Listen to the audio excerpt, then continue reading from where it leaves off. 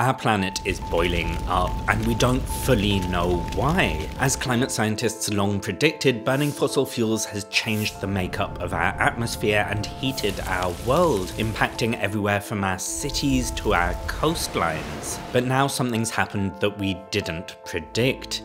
Temperatures across the globe have lurched upwards beyond expectations. So can researchers explain this extra heat? What does this mean for our climate? And what might our future have in store? I'm Adam, a climate scientist with a PhD from Oxford, sharing what you need to know about climate change. And today I want to talk with you about the crazy heat we've seen the past couple of years. This video is going to break down what we know about its causes and, crucially, what we're still trying to figure out. But I read that we already know. Well, the truth is we don't have all the answers yet, even if it's tempting to jump to conclusions. Now, here's something we know for sure. The world is getting hotter.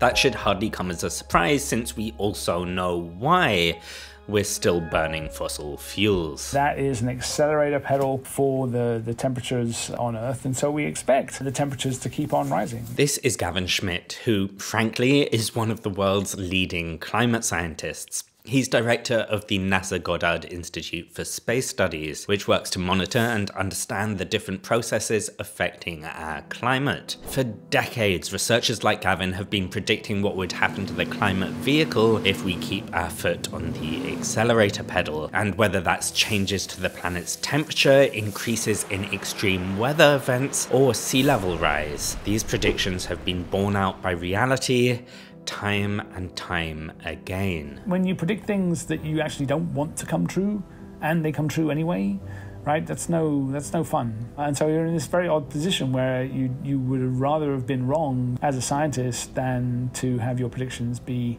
confirmed. So that's anxiety-inducing. And every year, climate scientists make a prediction for how hot the following year will be. If you want to predict how far a car is going to go, you need to take into account how much you're pushing on the gas, wind resistance, hills.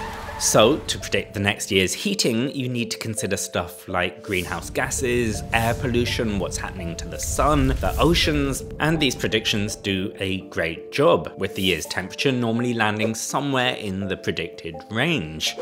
Or at least they did a great job.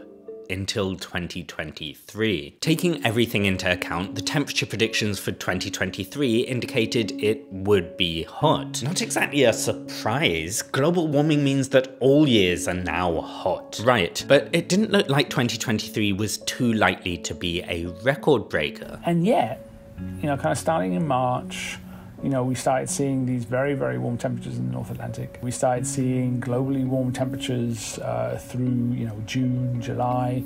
And then by the time we finished 2023, it wasn't just a record warm year. It was a record warm year that by a record margin, right? And so that was very shocking. Now, you might be thinking, like I did at first, why exactly is this so shocking? More fossil fuels means more warming, and even you made a video explaining how climate scientists expect warming to be speeding up. But here's the thing, we've had our foot on the planet's temperature accelerator, which gradually heats the planet. That's as expected.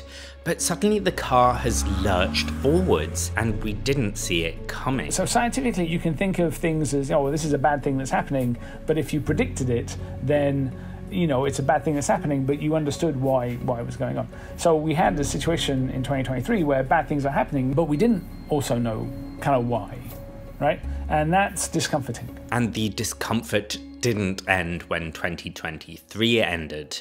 In March 2024, Gavin wrote, "If the temperature anomaly does not stabilize by August, then the world will be in uncharted territory." Well, spoiler alert, temperatures didn't stabilize, and 2024 ended up being even hotter than 2023, over 1.5 degrees hotter than temperatures before the Industrial Revolution. And even though 2025 isn't record-breaking so far, it is tracking really shockingly hot. And all this matters, not just because the planet's temperature was shockingly high, but these shockingly high temperatures have real impacts on us.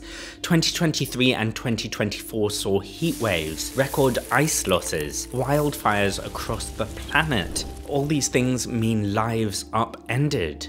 Lives lost. Okay, so the past couple of years have been weirdly, worryingly, dangerously hot. Why on earth, pun intended, is this happening? So here is where it goes from scientists shocked to scientists really need to get their act together. Now, there are loads of different factors that scientists are teasing apart to work out what the deal is. And don't worry, Climates, I'm gonna get to them in just a moment.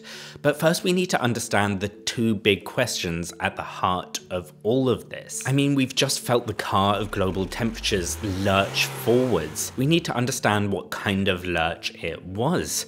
Was it just a jolt, or is the vehicle now speeding along faster? And secondly, is that lurch happening because of something we didn't predict, but we do understand? Like maybe our car's now going down a hill we just didn't see coming? Or is there actually some brand new process going on that scientists didn't know about?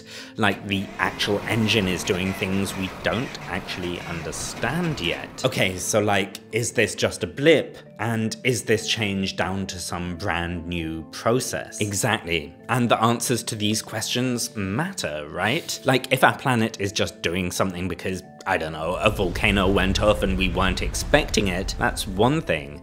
But if the planet's doing something because it's now starting to respond to greenhouse gases in ways we don't understand, well, that's a different, much worse thing with important consequences for our future. Well, I would really like to know which thing it is. Trust me, so would climate scientists, which is why they're hard at work to tease all this apart. That's how progress is made in science, right? You see something that's a little bit odd. Right? You go, huh. And then you say, okay, well, it could be this, this, this, this, and this. And it takes you a while to work through all those different possibilities. Some of the possibilities are from us humans. So greenhouse gases like carbon dioxide are obviously important. And then on top of that, aerosols are a massive part of the puzzle. These aren't just the things you get out of spray cans, they're all sorts of particles and droplets in the air. These actually cool the planet overall, but recently we've been cleaning them up, most importantly from shipping pollution. So less aerosols would mean less cooling, which means more heating. Then there's loads of natural stuff that influences the climate. Because yes, despite what some might claim, scientists do absolutely take natural factors into account. I'm talking stuff like volcanoes, changes in the sun's intensity, the El Nino fluctuation in the temperature of the ocean's surface. Okay, so loads of possibilities, but which one is to blame? Well, not one single one of them is to blame. All of these factors are playing a part, and recently Gavin has tried to add up all the different influences, human and natural. And you end up with a situation that 2023, our best guess, is still a little bit off. 2024, not so much. 2024 is actually pretty well explained. So together, all these factors seem to explain why 2024 was so hot. But 2023 is still looking weird. Now, there's some research indicating that changes in how clouds reflect away sunlight could be a crucial factor. Okay, but then what would cause the clouds to change in the first place? I mean, sticking with your car analogy, thank you. Is that just a bump in the road, or is the climate's engine entering some kind of mystery turbo mode? And the answer is, we don't know yet. I feel like I should have seen that coming. So to sum up, it's complicated. We've got a part of the answer, which is all this stuff combined, but it seems we're still missing a piece of the puzzle. And let's be frank, this sucks. It means we don't fully understand what's going on with this car we're in, and whether the rest of our journey is now gonna be different. And it also sucks because whenever the science isn't clear cut yet, that leaves the door wide open for people who claim to know what's up. I've seen so many people comment, it's definitely just a blip, or say, these years prove that the world is now heating up beyond our control. And I'm sure this video will get those comments too.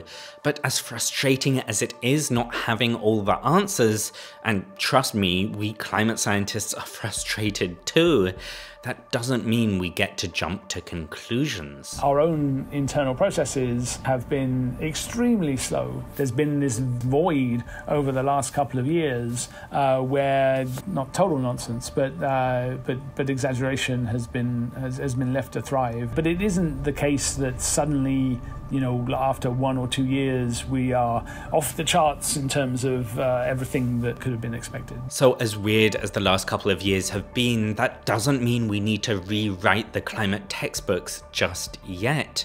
I'd probably get loads more views if I called this video something like "Global Heating Enters Death Spiral." But the point of these videos is to tell you honestly what we know and what we don't. Well, honestly, I appreciate it. It must take a lot of work piecing a video like this together. It means a lot that you recognize that, even though you are just a scripted alter ego of myself. So tell me, how do you fund such an impressive production? Well, I don't want to sell you all things you don't need, so I don't do product placements or even monetization.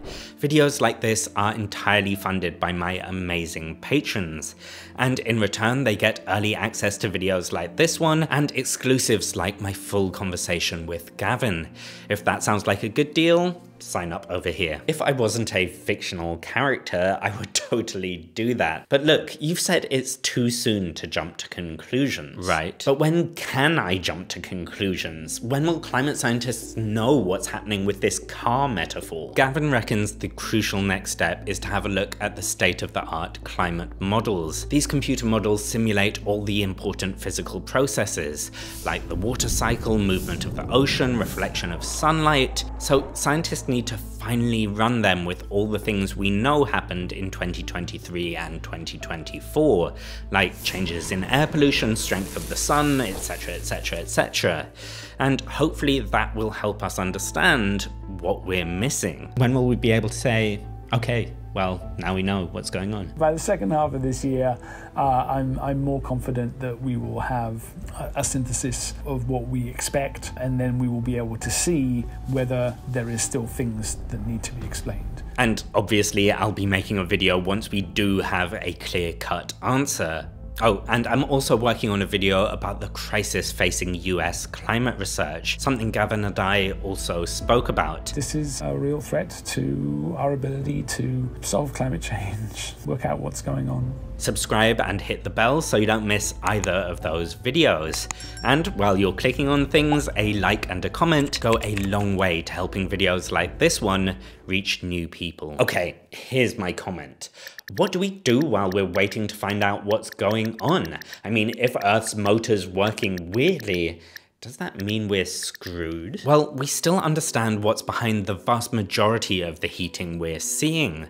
Burning fossil fuels. That means we know what we need to do to stop the car, take our foot off the gas. And by that I mean the coal, oil, and gas. As weird as the last couple of years have been, our best evidence still indicates that stopping emitting, reaching net zero, is what it'll take to stop the planet from heating. And don't get me wrong, that is hard, but we have the tools. The challenge is getting our societies, our leaders, to actually implement those solutions. And that's something we can all work on by making the changes we personally can and by pushing for the changes that can only come at the societal level. You just said that net zero would stop the world from heating, but like, would it? I mean, aren't there loads of factors that mean the world would still heat up, even after emissions stopped? Oof, that is a topic for a whole other video. A video that I actually already made, and here it is. Okay, until next time. Bye. How was that? Did I look confused and concerned?